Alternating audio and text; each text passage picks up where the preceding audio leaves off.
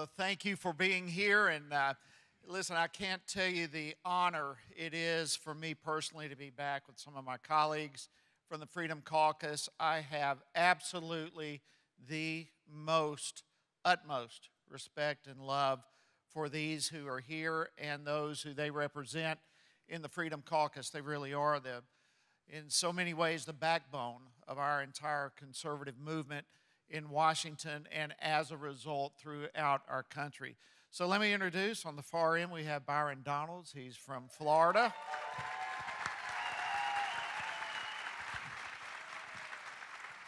Got a few fans around here, Byron. He's from Florida's 19th District, a tremendous leader. I was just telling someone, Byron is a master of going on the adversarial news. He was on MSNBC last night. He goes in there and does a phenomenal job getting our voice out. He's on the Oversight Committee as well as the Financial Services. Next to him, Chip Roy from Texas.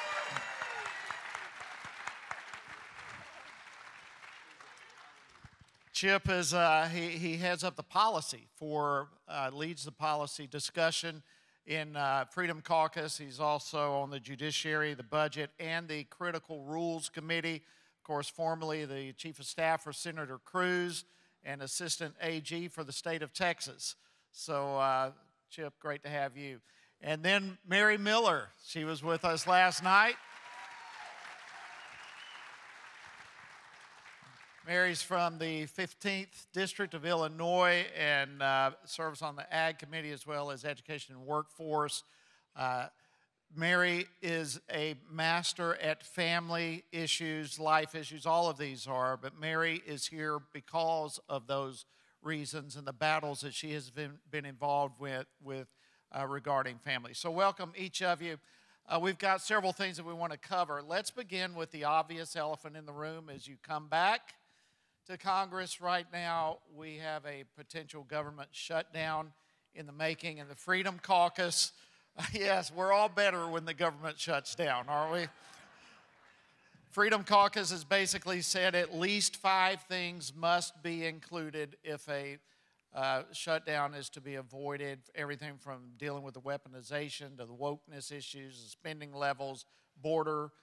All right, so I'm just going to kind of open this up to all of you to jump in here. What are the issues at stake? Are we going to have a shutdown? What are the issues the Freedom Caucus absolutely is not going to budge on?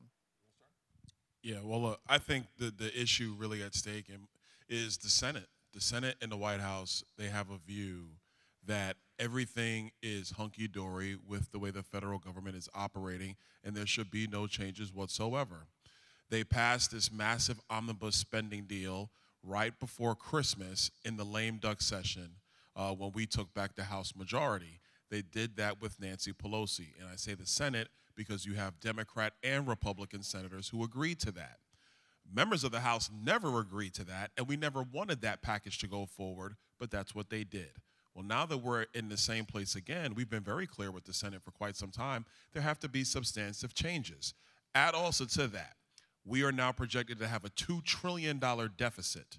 $2 trillion, when we are not in any hot war or frankly any military conflict around the globe, and at the same time, the pandemic has long been over. So if you're running $2 trillion deficit, Fitch Ratings just downgraded our debt, there have to be some substantive changes. The Senate's position is clean continuing resolution and funding the government even more than what we funded it last year. It just simply doesn't make any sense. And so if there's going to be a shutdown, it's because the Senate is going to create one. All right. Yeah.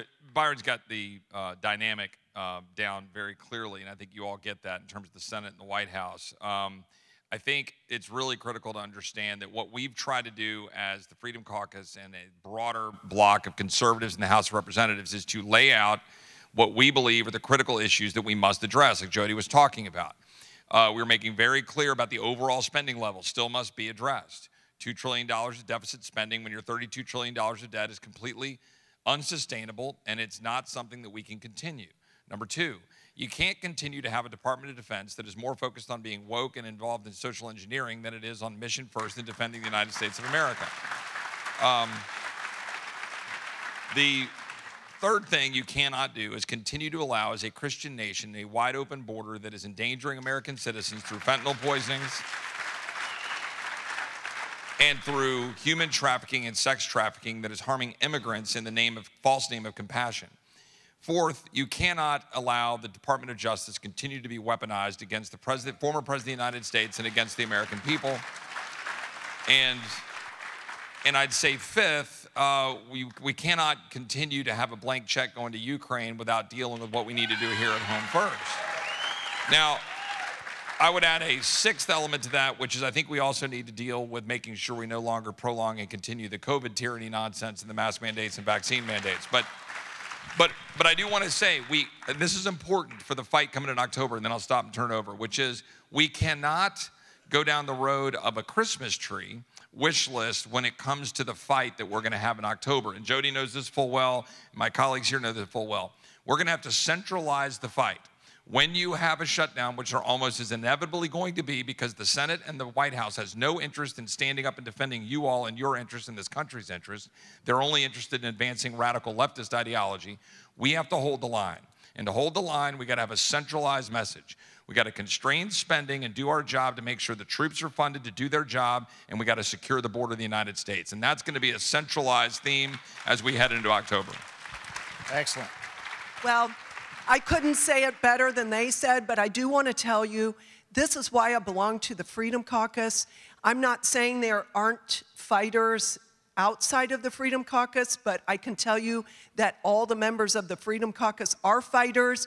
You all don't elect members to come out here to be passive placeholders, and our votes count for something. We need to use our leverage to move legislation forward that impacts the American people in a positive way. No more of this passive placeholding. Absolutely. Go ahead. Yeah, so all of these, I don't think there's a person in here that would disagree with any of these 5 or 6 issues that you're standing for. The question is, how many of these are we going to be able to win? As standing, I mean, even these issues, is there a willingness within the Freedom Caucus primarily, because they hold the leverage with the slim majority that we have? Is there a willingness to compromise any of these? Which ones? I mean, what is the line in the sand? We will not go beyond this issue. You want to go in? I'll start on this one, then you back clean up on this one, which is, look, we can't get everything we're going to want, right. Okay? I'm not going to start with the defeatist position, right? But what you have to remember is, and our friend Thomas Massey tweeted something out this morning reminding us that we have 1/2 of 1/3 of the federal government. And in our having 1/2 of 1/3, with now Steve Scalise battling cancer, with a retirement yesterday by Chris Stewart, we have a razor-thin majority in the House. So we have to find a way to leverage that to get something for the American people. And that's what we're trying to do. If 99% of Republicans agree, we're still a little short. And that's the reality, right, in terms of where we are in forcing change. So we're trying to get a unity of 218. I would answer the question like this. We have to hold the line and demand change and pick an issue that we're going to change. If you look at what we've got right now, what we got out of the speaker's fight, with conservatives on the Rules Committee, conservatives at the leadership table, conservatives on the Appropriations Committee, we now have a Department of Defense bill, which while it's spending at a level I would prefer be lower, it gets rid of the abortion tourism language, it gets rid of the transgender surgeries, it gets rid of the chief diversity officers, it gets rid of a lot of the stuff out of the defense bill. We should applaud that, right? The Republican conference is moving in the direction we're pushing. So we've got to take that, leverage it, try to get the defense bill across the line, and in my opinion, and I think Byron agrees, and I think Mary probably agrees, we've got to stand up and say that no more open borders. It is destroying our country. It is destroying the rule of law, and we've got to get that done. I would add to that and say it's been reported in the press now. We've been asked questions about it on the Hill. A handful of us have been in negotiations with other members of the Republican conference on the other side of our conference to try to find that cohesive agreement amongst us as Republicans overall that we can stand for. In my view, border security is that issue. What is happening in the country right now? there was a protest rally in Staten Island, New York, over the migrant crisis in New York City. You have a difference of opinion that is basically a Cold War difference, which could become a hot war difference depending on what happens between the mayor of New York, Eric Adams, and the White House. You have a president of the United States who is too busy taking too many naps and has no control over the bully pulpit whatsoever. And I would add, his staff does not want him to have the bully pulpit. They want to keep him away from everybody and away from the press. At the end of the day, power kind of does abhor a vacuum. And there is a real opportunity in this vacuum of lack of leadership in the United States where a key, strong position on border security by House Republicans gives us a new leverage piece in the light of the fact that Joe Biden is just simply terrible at his job and has no ability to stand in front of the American people and explain his position for why the southern border is what it is. He cannot do that. Kamala Harris cannot do that. Karine Jean-Pierre cannot do that. And even the press can't do it because in the streets of New York, the reporters are stepping over migrants sleeping in the streets on their way to their cushy studios to report the news. So that gives us an opportunity to really engage in that, but Republicans have to be unified. And that's why I'm saying we have members who are engaged in those negotiations to bring that compromise. So whether you're a member from New York, a member from California, a member from Texas, or Illinois, or Florida, we say this is the thing, border security, that must be achieved. Okay. So it sounds like the border issue is probably going to be the place that the major battlegrounds, and we're going to continue fighting for these other issues as well. But the border is going to kind of the line in the sand over the spending. Is that correct? It is. And can I just add one more piece on the border security, which I think is really important, particularly for this audience and this organization. As a Texan, okay, I just want to speak here as a Christian. We cannot, as a Christian nation, allow what is occurring to both our children and migrant children in the false name of compassion to continue. We cannot do it. I am telling you as we speak, I represent San Antonio, I-35 coming up from the Rio Grande Valley, I-10 cutting across the country. There are stash houses in San Antonio, stash houses in Texas, where little girls are getting sold into the sex trafficking trade while we're sitting here. It's happening. We know it's happening. We cannot continue to allow that to occur. It is endangering our people and endangering our society and communities with fentanyl poisonings and cartels and violence and empowering China. But it is also, and this is so critically important, fueling the kinds of things that you saw in the movie The Sound of Freedom. And if you haven't seen The Sound of Freedom, you should. We cannot allow that to continue on our watch, and as Christians, we must stand up and demand that it ends.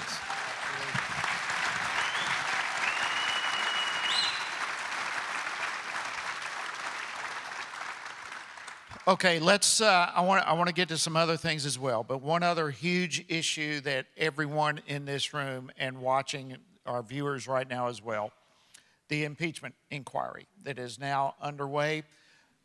We would be remiss to not address that and get your thoughts on where this is headed.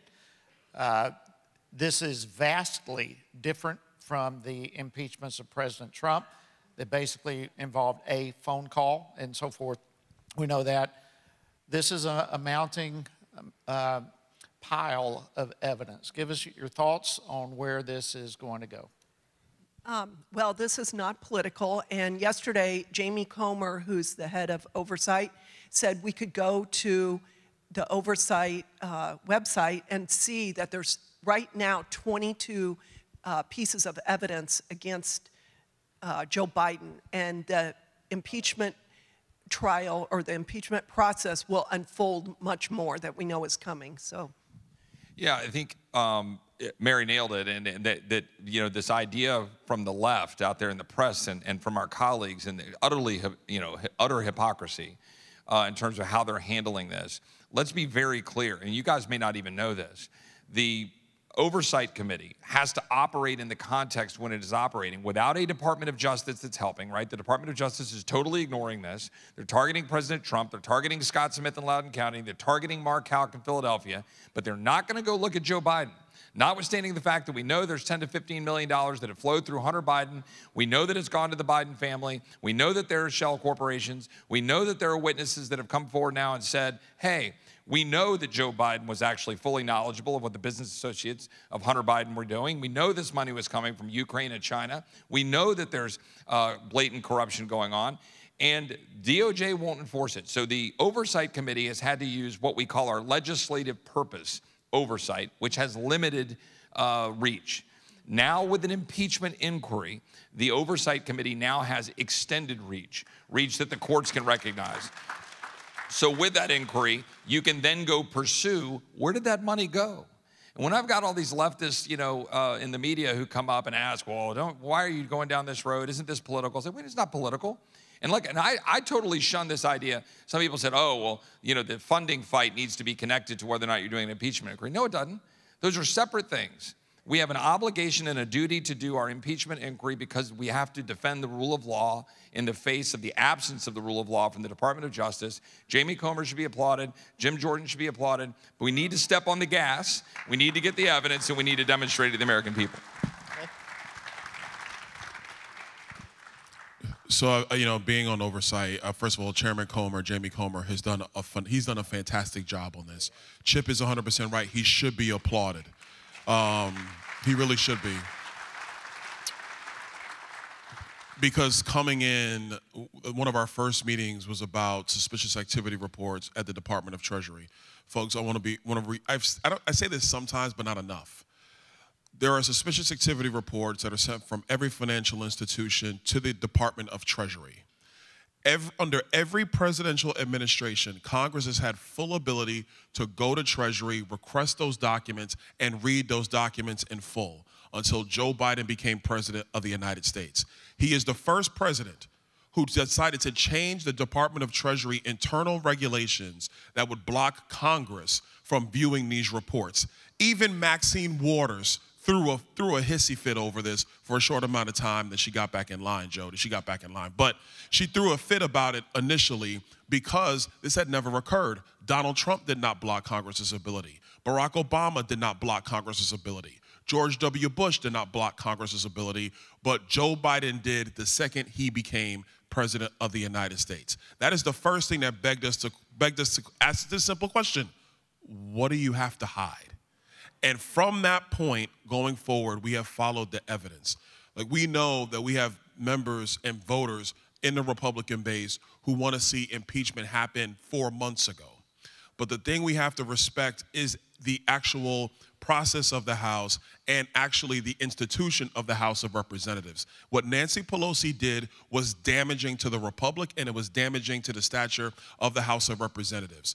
A true process is letting the evidence speak for itself. That's what we've been doing. Impeachment inquiry, like Chip and like Mary say, is going to expand our powers.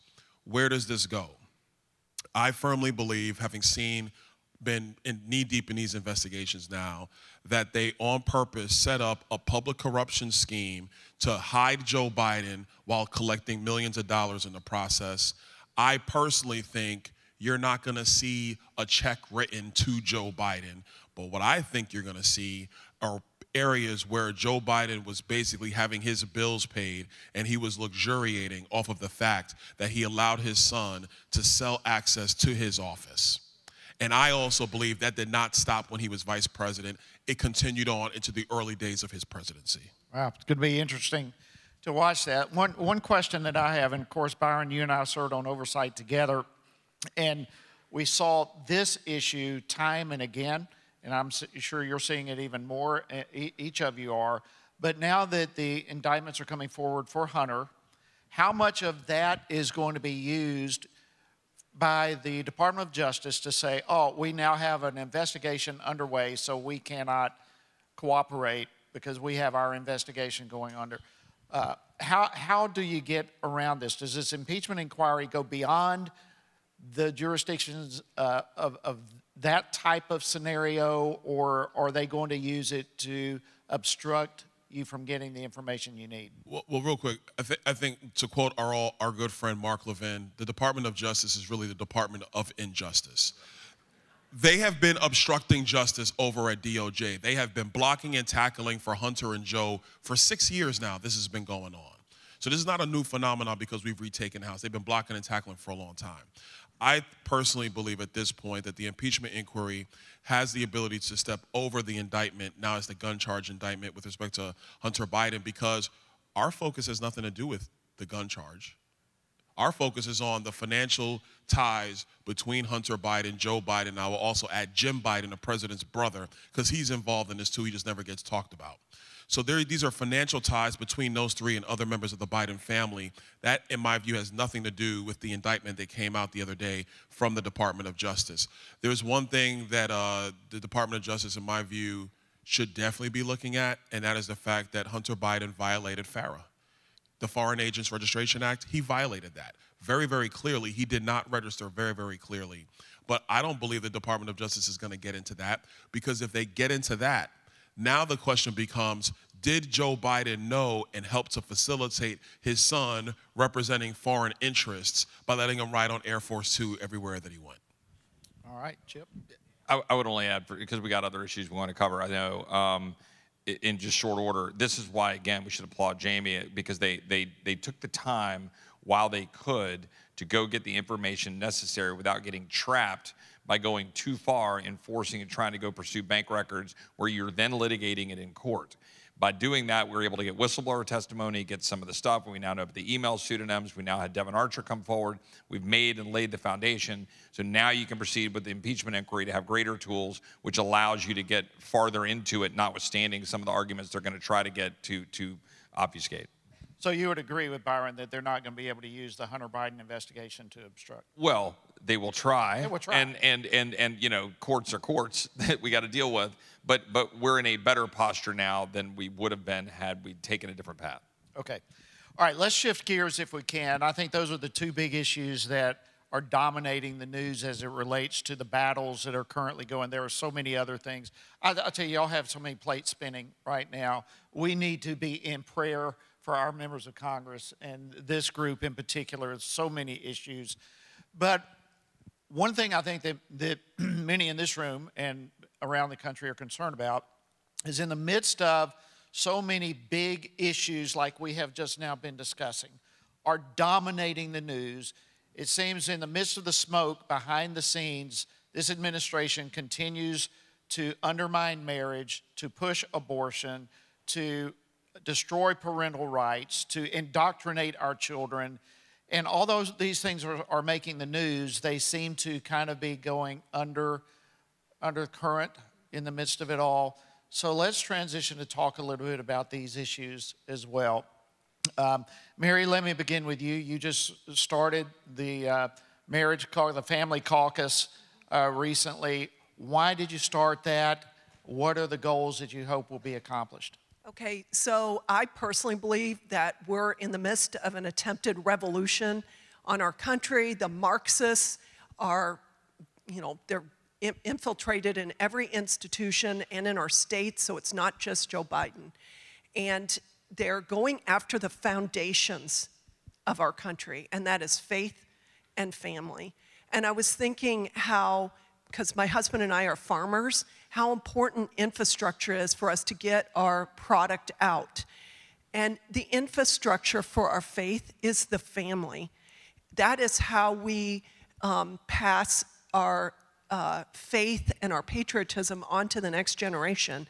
And that's why there is such a concerted attack on the family. So I did just start the Congressional Family Caucus to stand up for all things family. So, to fight the pro-life issue, to fight against bad legislation that, for example, the welfare program that is basically promoting fatherlessness, unjust legislation that rewards people to not get married when they're living together and have children, anything with education, and just to stand up for the marriage as God defined it, a man and a woman with their children committed to each other for life.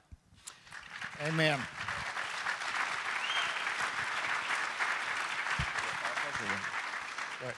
So this is one thing where, again, we tend to get somewhat despondent about the state of things, and it's understandable, right? I get just as cynical about it. But I do want to, again, focus on some of the rays of hope. With what we did in January in changing the institution of the House of Representatives, getting, as I talked about earlier, more conservatives in some of these important committees, now we've got actual changes to policies that would never have been done before. And now, we haven't implemented them yet. We got to get them to the Senate and the White House. I'm not going to get too Pollyanna here, but we managed to get a National Defense Authorization Act passed in July that included in it a ban on the abortion tourism language, that included in it a ban on the transgender surgeries that are being funded to the Department of Defense, a ban, as I explained earlier, on the chief diversity officers, the DEI, the critical race theory, all of the things that are the war on our culture. That's a really significant thing. We were also able to get, I think, in 11 of the 12 appropriations bills that were reported out of committee, language that I'd been advocating for to say that no federal funds can be used to target you for your Christian faith and belief in traditional marriage. And that includes adoption agencies and so forth. So that is critical language that this Republican conference, we've been able to, through our work, to get embedded in these important bills. As I said, the Department of Defense appropriations bill that we're currently trying to get off the House floor, if we can figure out a total plan, has important and critical protections against this assault on our values. We are miles away from where we need to go, but we're winning this inch by inch. I understand that if you have the Titanic rolling at the iceberg, you want to get in there and turn that wheel. We're in there turning it. We'll all just pray hard that we'll turn it fast enough. But just know, like, rest easy and take heart in the fact we are moving the needle. And those fights that we are fighting, they are changing hearts and minds in the Republican conference and in Washington and hopefully in the country. Great. Byron? The only thing I would add to this is that we wouldn't be in this position if you guys weren't fervent in your desire to see change in this nation. If the families, if the church had continued, in my view, to put its head in the sand and not respond to this stuff, we would have no ability to do what we're doing up here on Capitol Hill. The second thing I would say is these culture issues, which the left always accuses us of starting culture wars, the truth is they are the ones that start culture wars, and we respond to the offensive nature of their acts. The response now is gone beyond party lines, in my view. This is now a response where you have Muslim men, you have black men, you have Hispanic men who are looking at this and saying they want no parts of this. They want their children to be left alone. They do not want the seepage of indoctrination in our schools. They actually see the true value of families.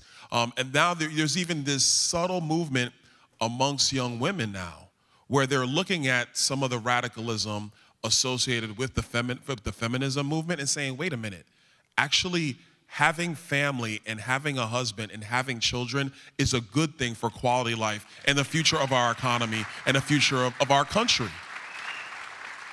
These are all positive developments, but it's not possible without you guys standing firm and talking to your friends and your fellow parishioners and congregants and saying, there is nothing wrong with standing firm on the things that we believe. I tell people all the time, you could pray all day, but my Bible says faith without works is dead.